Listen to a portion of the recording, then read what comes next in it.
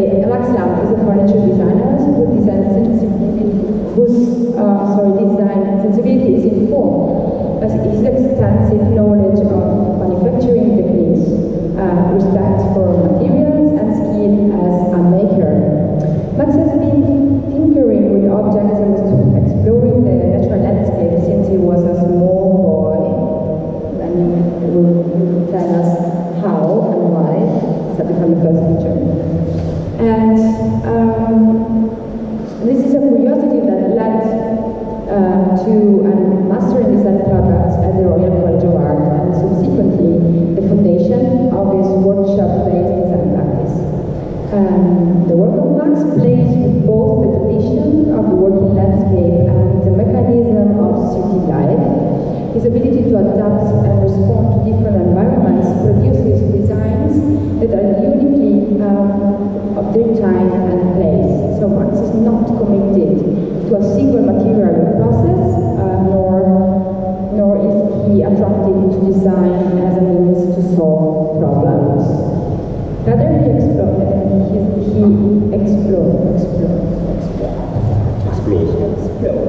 Okay, sorry.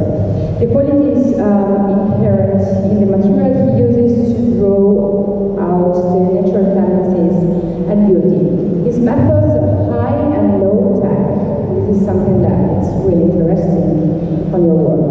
And he's both designers and manufacturers, collaborating with different industries as the scale or complexity of the project necessities. So Max produces work for private and public commissions, as well as objects for mass production, and is represented by galleries in London and New York. Also, Max is teaching and has taught at the École in Lausanne and the Royal College of Art in London. Teaching there? No, I'm not teaching at the RCA anymore, but just in September this year, I'm moving to California to do one semester teaching at CCA, which is California College of Art. Ah, super. That's a great news. Thank you. Okay, so I will give you the stage and we go. Thank you. Okay, I promise I'll be really quick. I may not be. Thank you. I run a workshop-based practice. It's sort of how I've titled what I do. I do pretty much everything myself. I run a very small studio. Until recently, it's been me plus one part-time assistant, and 6 weeks ago they disappeared, and now it's just me. So I do everything by myself, and it's actually a really important aspect of my work, is that it is very personal, it is very intimate, and I try and work on multiple projects at the same time, but I generally fail. So then I have to force myself into this very kind of focused position where I'm just working on one thing. The three words on this screen, time, place, exercise, I think that they are fundamental to the way that I work, and they're fundamental questions to the way that I generate work. They're always there in the back of my mind. Time relates to, or can relate to, a very specific time, a date, a period, a moment, but it can also relate to the length of time the project may take to make.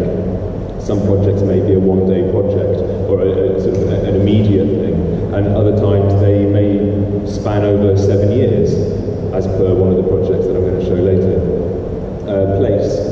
Place for me is the context, it is the origin, maybe it's the origin of the material, maybe it's the place where I am producing the work, but it can be, you know, the geography of a location, or in some cases the geology of a location, and then exercise being actually what I do. Everything I do is an exercise, it's an experiment. The experiment is really important in what I do. It's the unknown. If I knew what I was going to do, then it wouldn't be interesting and it wouldn't be worth doing. So I always ask myself, or try and force myself to only do things where the outcome is unknown. And that's where the work is. This is 2006. I was still a student at the Royal College of Art, and was very lucky enough to have a a small group of us, I think 6 students, went to Lagos in Nigeria.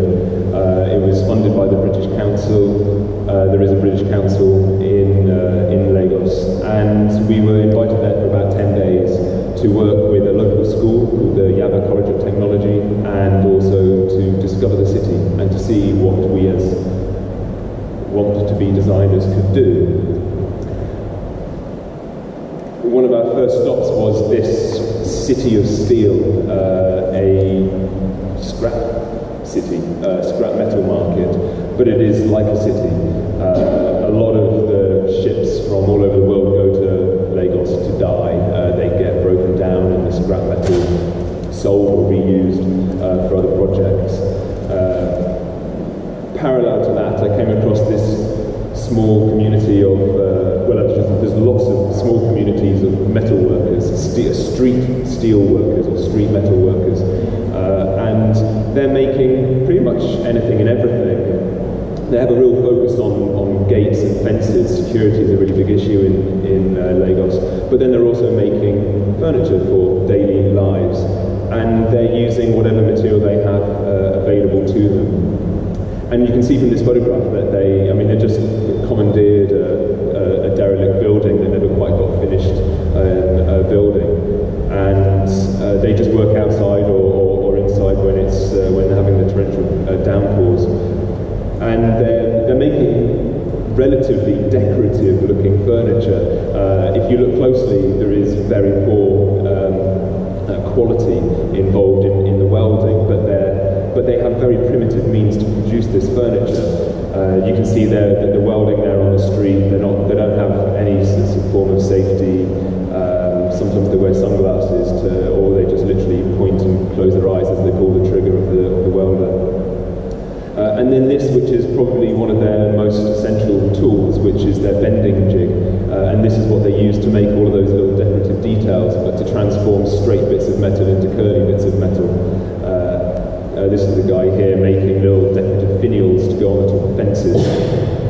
And they're not achieving quality or quality of repetition. It's not about accuracy, it's about getting the job done. There's an expediency to what they do, which I familiarise in my own work, and try to kind of extract that speed of production. So it may not be perfect, it may be a little bit wobbly, but it does the job, and it actually does it very beautifully.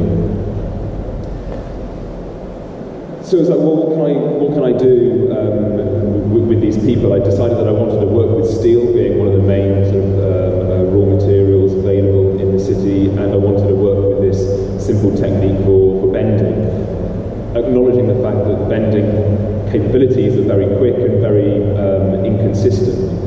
So I designed a very kind of basic frame of a chair, which this is an early iteration. I designed the chair, tried making it with the guys, and then realised that the more bends you make, the more difficult it becomes, because the accuracy between each bend has to be paramount in order for it to end up joining back together again.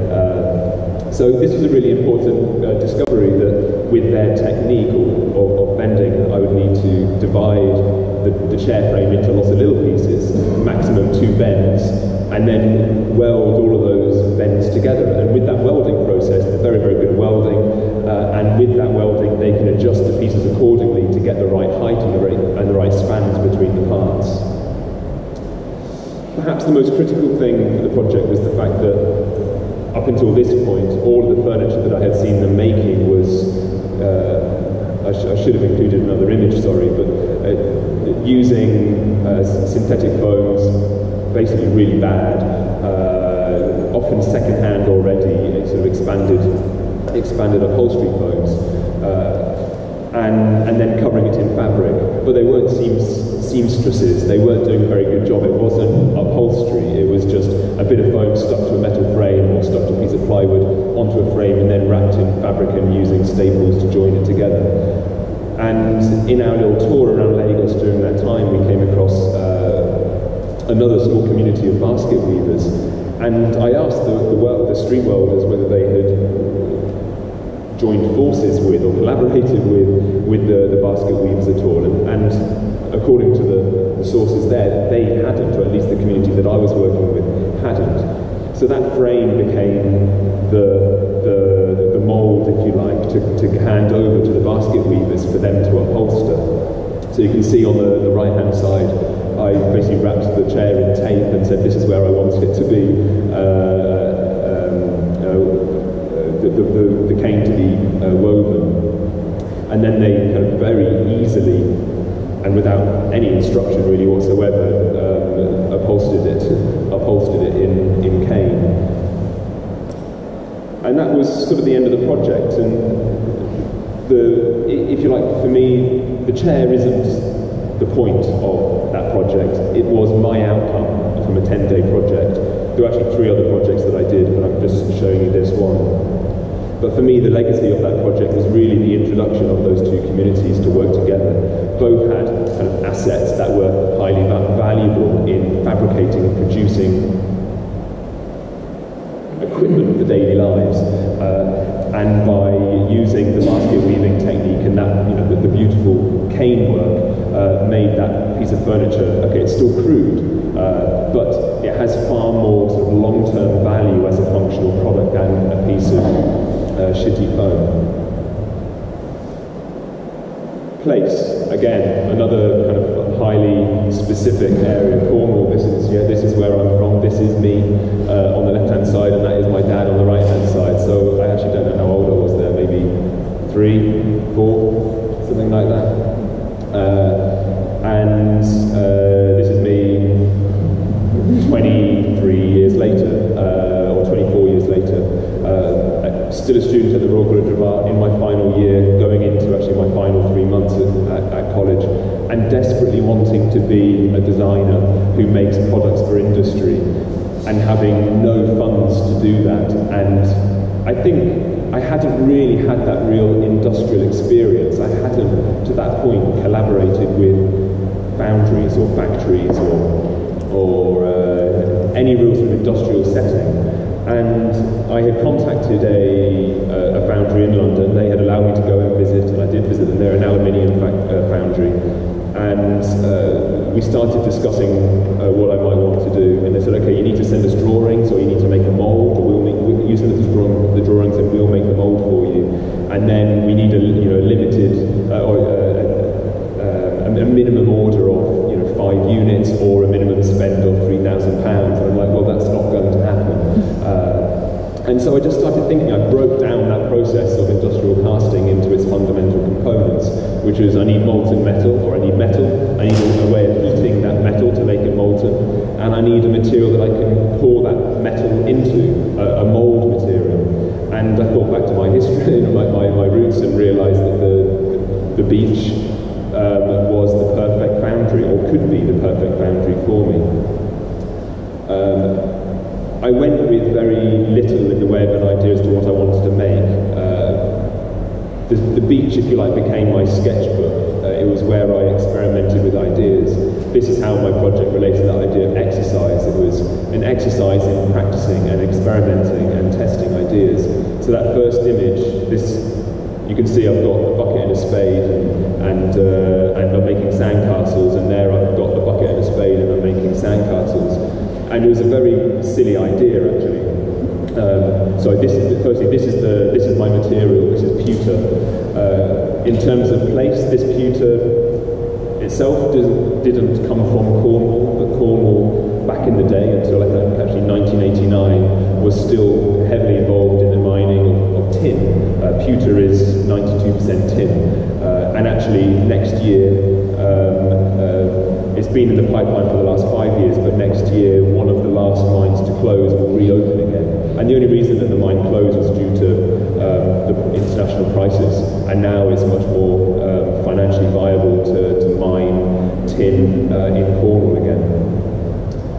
So that was my chosen metal. Also the fact that it had very low melting point.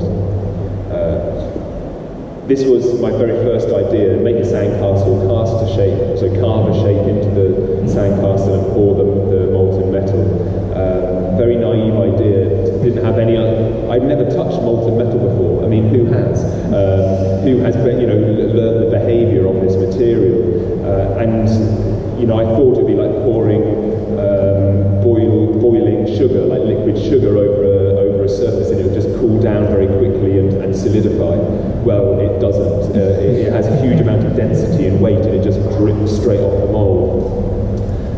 So I went, you know, back to the drawing board, if you like, and carved a new shape, or multiple new shapes into the sand. And actually, this is day 5 on the beach. And you can see me, I've built up the level of the sand, because at one point I realised that I started digging down and the water level was higher, so I had to start again. So I didn't make that mistake again. Built up the level of the sand and carved this triangular pattern into the surface. This was my workshop, or this is my foundry equipment. It was my mum's old stainless steel saucepans. Actually, they weren't old. They became old very quickly. And actually just a camping stove. Pewter melts at 235 degrees centigrade. So it's very, very low melting point. You can just do it on the stove top in your kitchen or on a camping stove. So it's actually pewter's a really nice, accessible metal to practice the art of casting with. And you can see me here pouring the molten metal. It's still silver. A lot of metals, once it gets to the point of liquid, becomes sort of red hot. This isn't, which is quite deceiving, because it is actually very hot, and you do have to be careful. But the mold was essentially a 3-legged stool, a triangle. I pushed a metal rod into the ground, into the sand in 3 points, making a triangle. And then with a kitchen knife, I divided those 3 points into lots of little triangles, like little containers or little troughs. I poured the metal into the first leg, the second leg, the third leg. It filled up and filled all of those troughs. 15 minutes later, the metal has cooled down enough, it's solidified, and I start excavating the piece, revealing whether or not the casting has worked. The carving probably takes about 45 minutes. I mean, plus or minus 20 minutes, depending on what mood I'm in. But it's a very kind of quick process. And in the process of excavating the piece, you demolish the mold. That opens up a lot of possibilities. This isn't about serial production. It could be about mass production, but every single one of those pieces would be entirely unique. And that's something that runs through a lot of the work that I produce in my workshop. This is one of my workshops, and that's the finished piece. It was finished. I finished it on the beach. It took 1 hour from start to finish, and I went away with a finished product. It doesn't need any finishing. You don't need to cut the bottoms of the legs off. You don't need to polish it, because the top surface wasn't in contact with anything other than air, and you end up with a relatively polished surface already, at least a smooth surface. So it was a ready-made, finished product. This really is serial production going on to mass production, and you know, this is an interesting situation. Stoke-on-Trent, famous in the world, if you know, but famous in the UK especially for ceramic production, industrial ceramic production. Industrial Revolution, they realised that they had coal, they realised they had clay. The two things went together and they produced en masse ceramics that fed all of the United Kingdom, Europe, and then further overseas.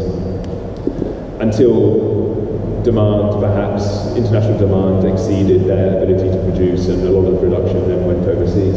So now you see situations like this where the traditional bottle kilns, they're called, so this is actually a kiln, where the ceramics is fired. It's like a big chimney, and the bottom of the chimney is where all the pots go, and the smoke and the flames go up through it. A lot of them, they're not used anymore. This method of firing, it's all been industrialized now to the point of gas and even electricity. And these bottle kilns are either demolished or they're converted into luxury apartments, of course. But at least they remain part of the landscape, so that kind of industrial heritage remains visible rather than being behind closed doors. So I was invited by a very small startup company called 1882. This was back in 2010, I think, or let's say 2010. And they didn't have their own factory. They tapped into a lot of the small existing remaining factories that remained in Stoke-on-Trent. This one called Hudson Middleton, they still exist. Actually, they aren't producing what I designed for them now, but another factory is. This is a nice sort of introduction to their product, if you like. You go into their offices, and in the entrance they have a saucer on the floor, which it's not put there on purpose as a demonstration, but does demonstrate the strength of the ceramic that they're producing. This is used as a doorstop. It's actually fine bone china. So incredible impact strength and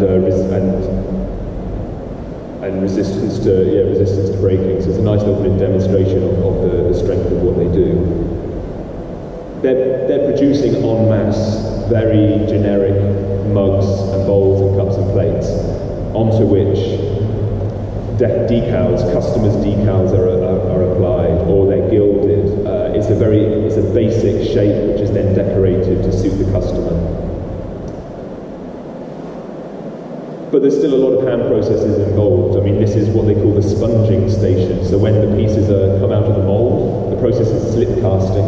So when the pieces have come out of the mould, typically ladies are taking the piece and they're sponging off the parting lines, the little seams that demonstrate or show that the piece has come out of the mould. Basically wiping away evidence of how it's been produced. And another kind of relatively skilled process, which is the gilding process. And they have an amazing team of people, I mean, all kind of beautiful people. And it's really important with all of these projects that I do, that any designer does, that we immerse ourselves in their world. You know, we're designers and we all generally have quite big egos, and we think that we can design really great products, but you can only really design great products if you listen to the people who are doing the making, who know their industry inside and out. So spending time with these people is a really kind of fundamental part of my practice. And it's always hard to sort of take jobs away from these people. But what I decided to do for this project, I was asked to design a range of tableware, cups, bowls and plates, but they wanted to start from scratch. They didn't want me to use their existing moulds. They wanted something to be done from the beginning. But I'm not a ceramic designer, and although I was exposed to the process of making, translating a two-dimensional profile, a silhouette of a piece, which is often just half a piece because it's swept around, it's turned on a lathe by the mould maker or the model maker, and then that model is then transformed into a mould, and then the mould is then reproduced. I decided that that's not what I do. I like making things. I like, rather than drawing a shape, I need to make a shape. And so my beginning was actually to make solid cubes of plaster, which could be my modelling material to make the physical shape. And I resorted to tools that I was already quite familiar with at that time. I'd done quite a lot of stonemasonry, very kind of traditional hand carving of stone. So I had my chisels and hammers, and quite literally went set to on these blocks of plaster with the hammer and chisel to make these kind of very primitive by default, because I wasn't a master carver. And as I mentioned before, I like speed, I like expediency, I like spontaneity, and I like to kind of just get the job done. And so I carved until I had the basic form of what resembled a jug and what resembled a mug and a bowl, and I refined them to a degree, to the point where, imagining they would be hollow, they would be functional. So that was what I then delivered. I didn't deliver a drawing, I delivered the models, or the masters as they call them, from which moulds were cast. And the moulds are three-part moulds, which are then filled with the liquid slip, which is the liquid clay, fine bone china. And I think this is about 40 minutes of drying. They pour in the slip, they let it sit there for 45 minutes, and then pour out the slip, the excess liquid, and then let it dry to the point where they can remove it from the mould, and it shrinks away from the mould so they can pull it out very easily. and then onto the sponging station, and that's where the kind of the conundrum we were faced with. How do you sponge something that's highly textured without removing all of that detail away? And we realised that actually sponging wasn't the technique for these pieces, and instead the spongers would need to pick up chisels or some sharp object that they could, just a little shard of metal, that they could scrape the parting lines away from the casts with, rather than sponging away. So in a sense, these spongers, rather than removing all trace of their hand, they're sort of adding a little dimension to each of those pieces. Each piece is, they're sort of trying to blend my chisel marks together with their own chisel marks. So they become a really sort of fundamental part of the making of each piece. I had to have a go as well, obviously, to try and kind of decide myself actually how when to stop, essentially. And then these are actually the cast pieces. You can see there's very little in the way of difference between the dry but unfired ware and the fired ware. And I chose not to glaze the exterior, but only the interior. And that was a very conscious decision because I didn't want to remove that, if you like, the trace of, or the origin of the material. I carved these pieces from plaster. These still look like they've been carved from a block of plaster. So it really speaks of the process of making.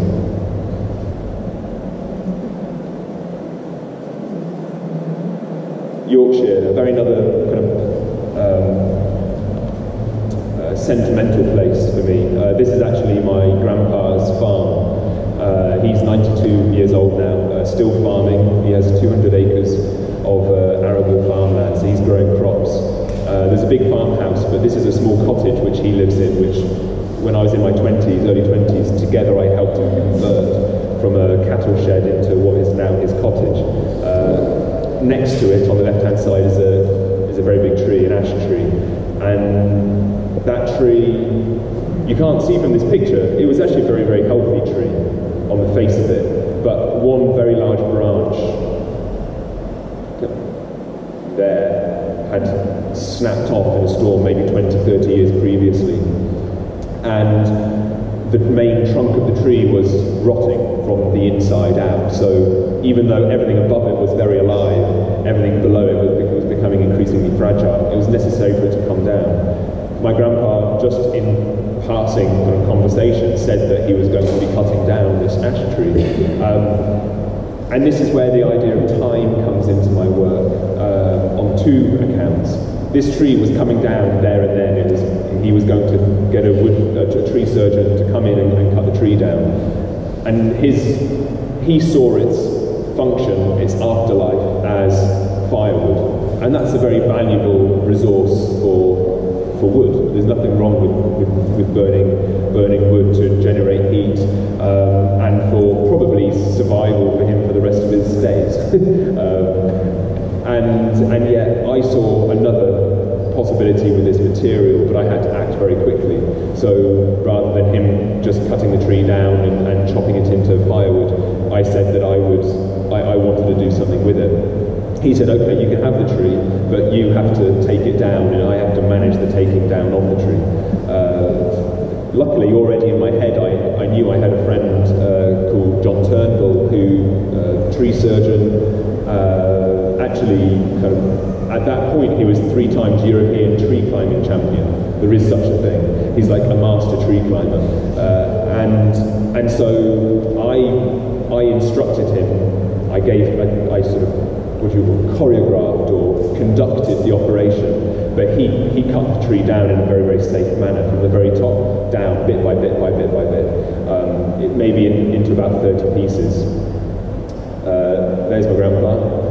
Actually, you can very clearly see there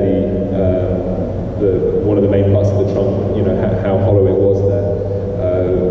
Moving it away from the tree and onto another part of the farmyard. And that's the very, very kind of last base part of the tree trunk. That was the wedge that was removed in order to fell the last section of the tree. So from the 30 pieces that he cut down, I then subsequently cut it into 131 pieces. stopping at the point where I saw little or no function in the pieces of wood. And I suppose what I mean by that is the destiny for these pieces of, or these logs, were that of furniture. I wanted them to function as furniture. I wanted people to have a piece of tree, not a piece of furniture, but I wanted people to use a piece of tree as a piece of furniture in their homes. And so cut it into these pieces to the point where there was about 15 centimeters in diameter. And at that point, I gave it back to my grandpa, and he had his firewood, and I had my 131 pieces of wood. Over the next 7 years, every year I went back to the farm and I rotated the pieces of wood to allow them to dry out relatively evenly. And then in 2015, in the summer, I spent, I think it was 28 days back to back, sanding and sanding and sanding, again with my dad. It's a very personal affair, my practice, family affair, and one assistant at the time who was an just graduated student from the Royal College. And 28 days back to back sanding. And we branded every single piece and stamped every single piece.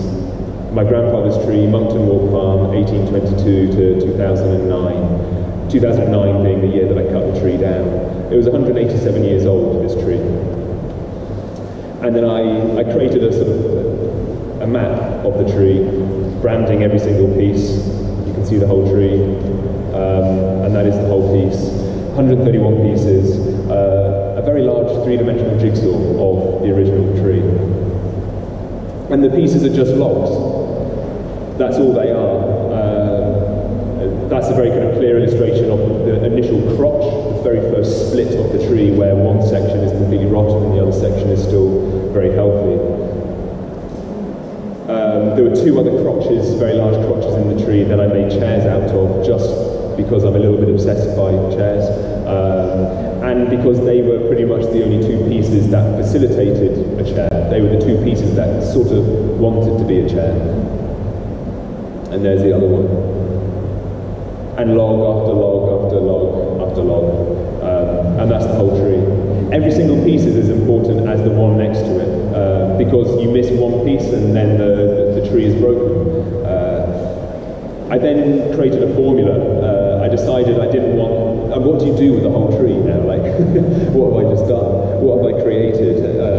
What am I going to do with it? Am I going to let my grandpa burn it now that I've documented it? Or maybe I should try and sell it, is what I thought. So did a big exhibition at Somerset House in central London. This was 2015. And put a price on every single piece, and it was calculated based on volume, and volume alone. No piece was more special than the other. The same formula applied to every single piece. And starting from about, I think it was about £90, up to, let's say €100. Actually, it was cheaper than that. It was about 90, 95 euros, up to about £5,000 for the largest piece. And we've sold probably about 40 or 50 pieces, and the rest of it's in storage. So if anybody wants a piece of tree, let me know. And quite beautifully now, this photograph was taken in 2015. This is the tree. We didn't kill the tree. The tree is growing again. That's me and my grandpa, and it's a female. It's one of the, well, not one of the few trees, but it is interesting that there is such a thing as a female ash and a male ash, but this is a female ash, and it's still growing. Chengnamzwangzen, which is 350 kilometers southwest of Beijing. Beijing is, I think that's Beijing. I actually don't read Chinese, but I think it is. And that's where I was, in Chengnamzwang. Is it going back again? It's 2011. Not my first time to China, but my first time to China in a professional context. I was invited to do an exhibition in Beijing. I was given 10 days to do a project in Beijing, which culminated in China, which culminated in an exhibition in Beijing. I was asked by Alexander von Vegelsack, who we were talking about earlier on with Andrea and Simone, who was was it the founder of the Vitra Design Museum 30 years ago or more, and he was curating a small exhibition in, and Maria Cristina Didera as well, actually. The two of them together invited me. And I honed in on Google Satellite to Beijing, looking for stone. I just decided, sometimes you just have to make a decision, and I made a decision I wanted to work with stone. And I zoomed in on Google Satellite in Beijing and found what looked like a quarry on the outskirts of Beijing. I found, through a lot of time-consuming research, found a company who apparently had access to this quarry, contacted the stone yard, booked my flight, arrived at Beijing, a representative from the stone factory picked me up, put me in a car, and then we drove for hours and hours and hours. I didn't know where we were going, and I was by myself. I had the nephew of what was the stone yard I ended up working with, who had a Nokia phone with Google with a translate function, and he was my translator for the week that I spent with them. But anyway, it turns out, and I didn't know until I went back to Beijing, that where I was Chengnanshuang Zen. And it was very much a very kind of rural, dry, arid part of central China. And you can see in the valley there, this is a little village which is entirely stone. It's a stone village, as in it is a stone industry. Behind me, whilst taking this photograph, is the quarry. And quite serendipitously, that's not the right word, so quite fortunately, next to the quarry was this little pile of boulders which I fell in love with. This for them wasn't what they're quarrying. They're quarrying big blocks of stone. They're cutting the material out of the ground, they're cutting it into slices, they're cutting the slices into tiles, they're polishing the tiles, it then gets put in floors of hotels and offices and stuff. I chose the little boulders because they already existed and they were just this kind of wonderful little kind of shape like potatoes. You didn't know what was inside them already, whereas with cut stone you already know what you're going to get, so there was this element of surprise. We're okay. Picked out a little selection of boulders. They were transported down to the bottom of the village on this little three-wheeled trike to this place. And this was quite an important project for me. All of my projects are important, but this was an important one because I think it was probably the first time that I just went into entirely unknown territory. I took myself out of my comfort zone. I sort of went to a part of the world that I'd never explored. I was not able to speak the language that they spoke. And it was also an industry that I didn't really know anything about. I had assumptions. I had done, like I said, I'd done a little bit of stonemasonry. I'd got a little piece of sandstone and I'd learned how to carve. Not well, but I'd learned how to carve. But this was something else. And I was staying in a kind of like a bed and breakfast in the nearby village, and working with these people. I had breakfast in the bed and breakfast, but then I ate lunch and dinner with these people. And all the communication, despite me having done a little selection of drawings of the boulders that I had found and selected, with illustrations, just very kind of simple. So I should show you a picture of the drawings, but maybe you can kind of just about see. There's a little kind of three-dimensional sketch of one of the pieces saying that it needs to be cut here and cut here. But it didn't work. This method of communication didn't work. And actually, this method of communication did. And that was quite simply drawing lines on the boulders themselves. It became far more immediate.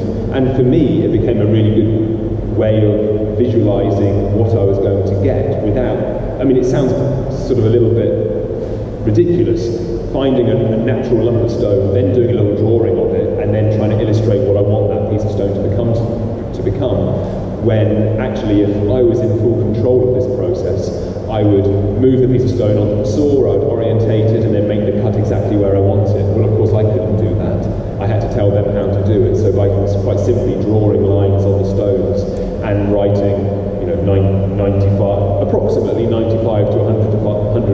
degrees. You know, that's all that really mattered.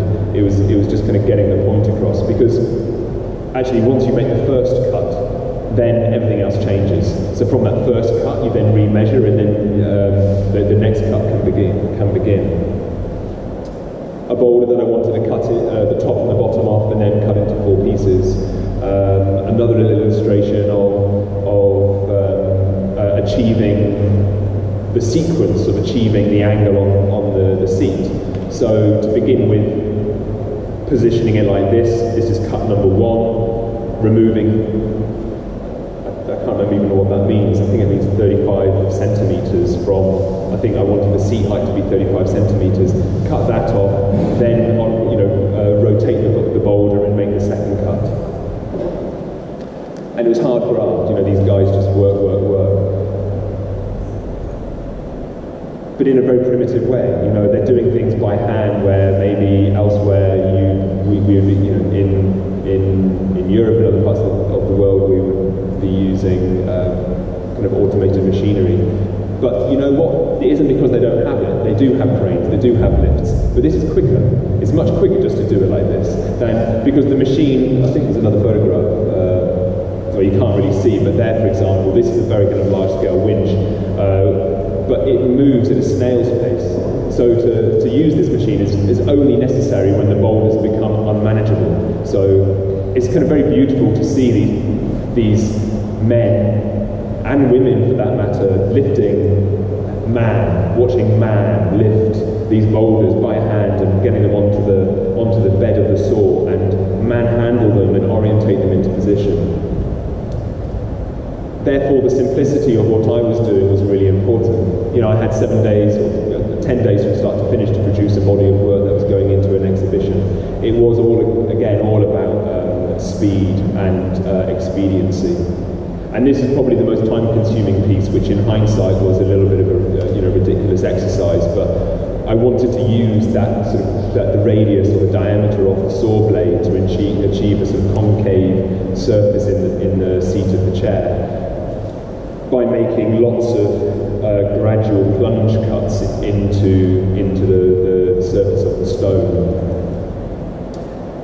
which took a very long time. And you can see the guys just taking a break.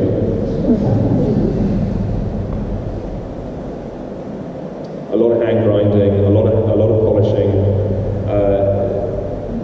leaving 90 or maybe 70% of all of the pieces in their natural state, not doing anything, just washing them down, and then polishing the tops. The bottoms of them weren't even polished, they were left with a saw mark. If anybody was to ever roll them over, you would see the marks of the saw blade. But it was really just to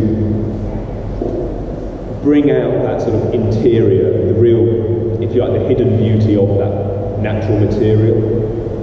It is natural, but to bring out some of that beauty, you have to polish it, perhaps in the same way that water would do on a river, a pebble in a riverbed, or the pebbles in the ocean. But this is doing it quickly by hand and creating a surface that is functional and durable, but without entirely obliterating the original and natural beauty of the pieces of material, the pieces of granite. And then, of course, living and working with these people, not living, but spending 7 days with what was basically 3 families with their children. They're not from this part of China, but they travel there and work there for, I think, something like 11 months out of the year, and then they go back to where they're from, but they take the entire family with them. And they live on the stone yard. Stone is their life for those 11 months. And this is the kitchen. I'm part of the family now, and I'm dining with them. This is the staff dining room. This is the kind of the CEO's dining room, which I was invited for a private lunch with, which is kind of actually a fantastic experience, and again a really fundamental part of the whole project. They are all exercises, they are all very important experiences, and consuming the culture and being a part of their culture, living with them for those days, builds up an amazing level of understanding without even being able to speak the language.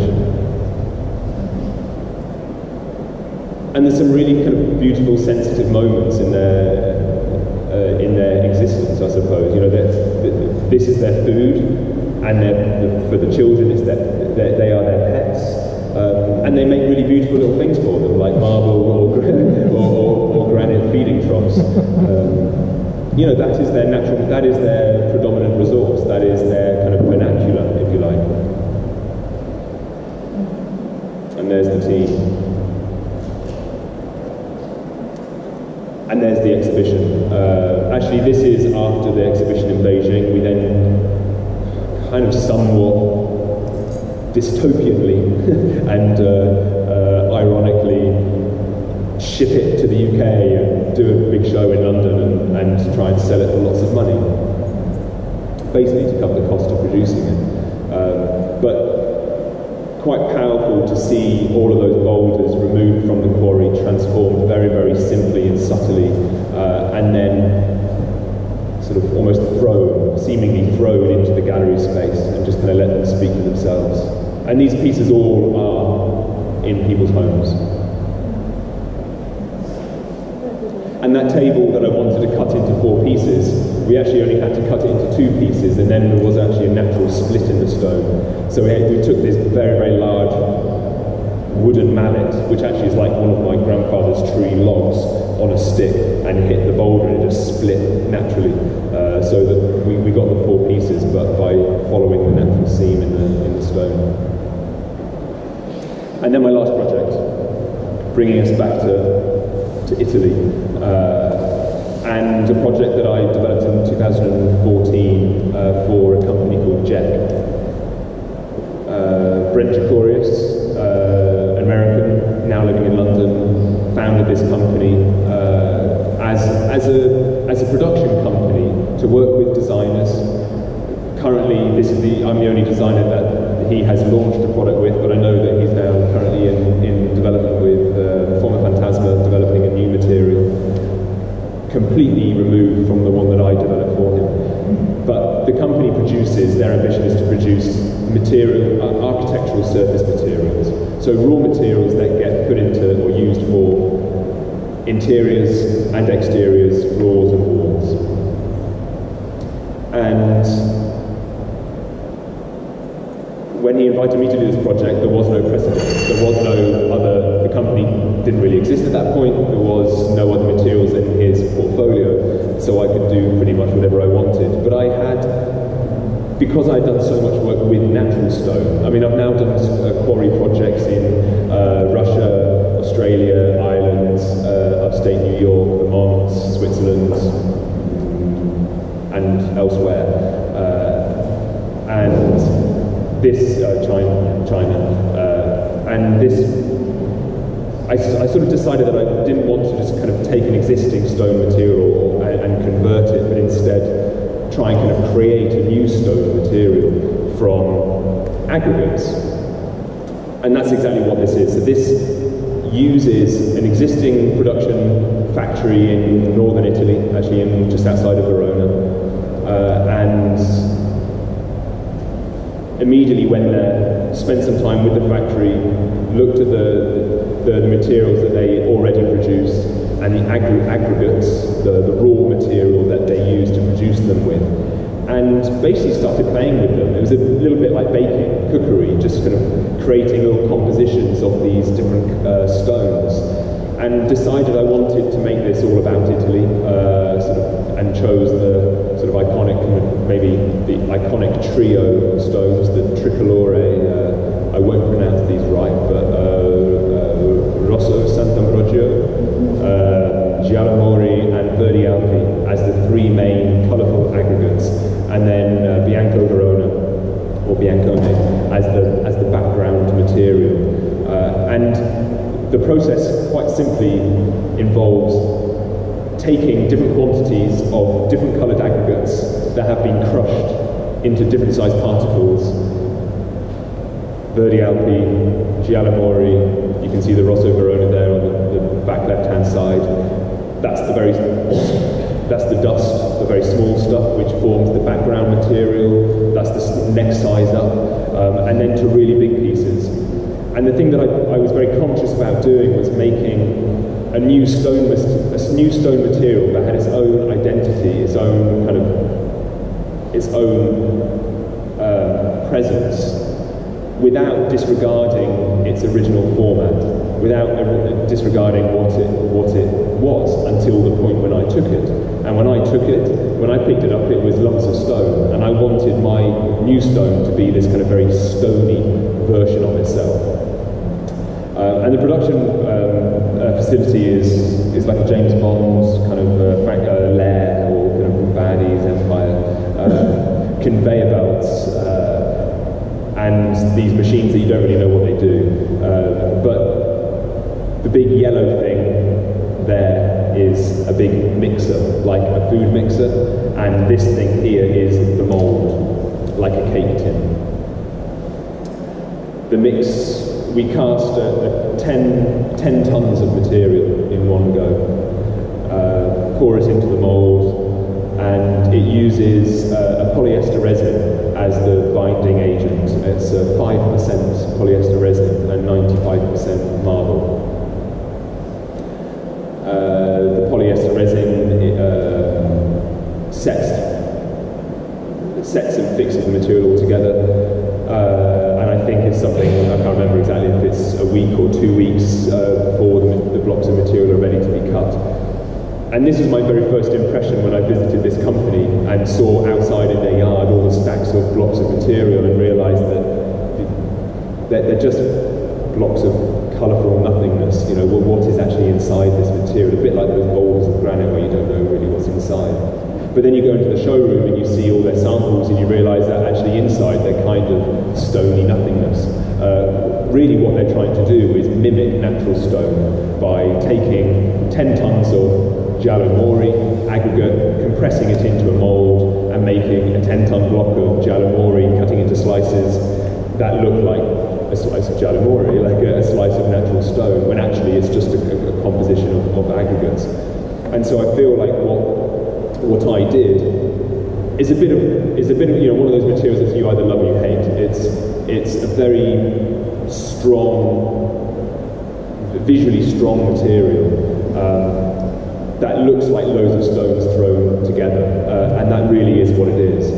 But it was a very kind of conscious, intentional device that I used in the formulating of that recipe, where every single piece of stone sits by itself. You can see every single piece of stone for what it is, and they are the sort of the trio, the three kings of, well, at least in my sort of naive British perspective, the three kings of Italian marble. And that's the end of my lecture.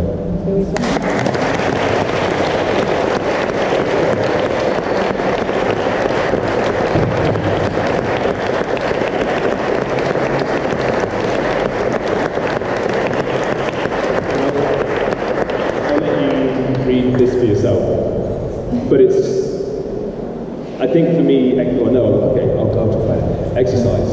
I'm obsessed with chairs, and I'm obsessed with this word exercise. And this is why, okay, I've edited this, I've only deleted things, and I've left the things for me that are really quite important. And I actually just did this a couple of days ago, and I've never actually done this before, but I realised kind of how pertinent this word is to my practice. It's activity requiring physical effort. Everything that I do is very physical, it's very hands-on. My hands are really fundamental to what I do, they're very important.